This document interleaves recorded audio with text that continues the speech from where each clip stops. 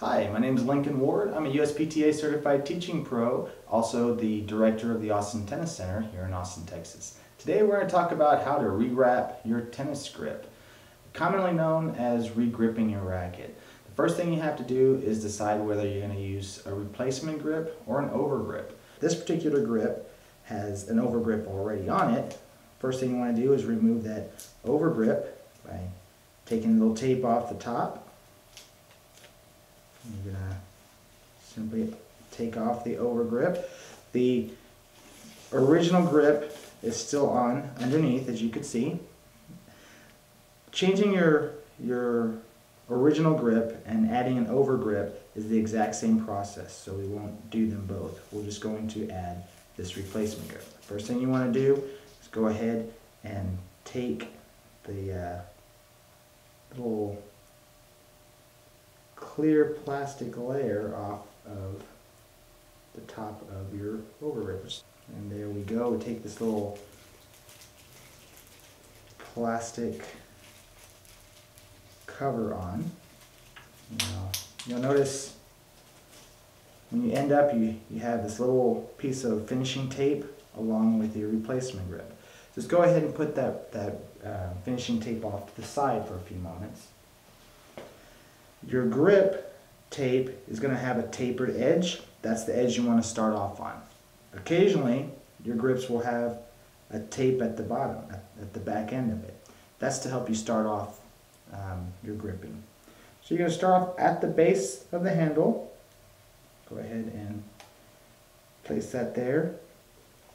Keep it nice and taut. You don't want any wrinkles in your grip, especially.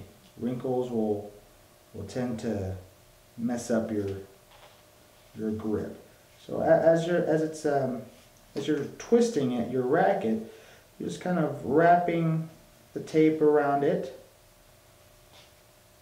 The starting out is the slowest part. Once you start to get to the middle of your racket handle, it starts to speed up a little bit.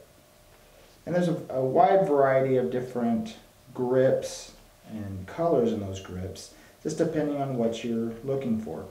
You can find replacement grips and overgrips that are designed for people with hands that perspire a lot, or for people who want a greater cushioning feel, or even someone who just really wants a nice tight handle.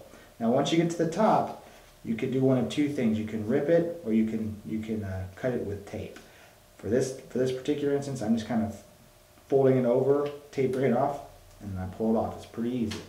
So once you get to the finish up here, you're going to take that finishing tape, open it up, and this tape almost feels like electrical tape. You're going to put it right here at the end of your replacement grip. Just wrap it around.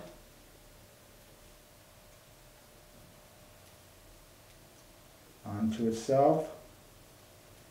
You should almost get about 1.5 rotations on.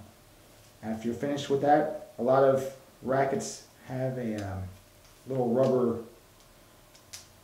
ring around the top, and you can just replace that over if you want. It's not necessary. It's mainly just for looks. And this is a new replacement grip. I'm Lincoln Ward, and that's how to re-wrap your tennis racket.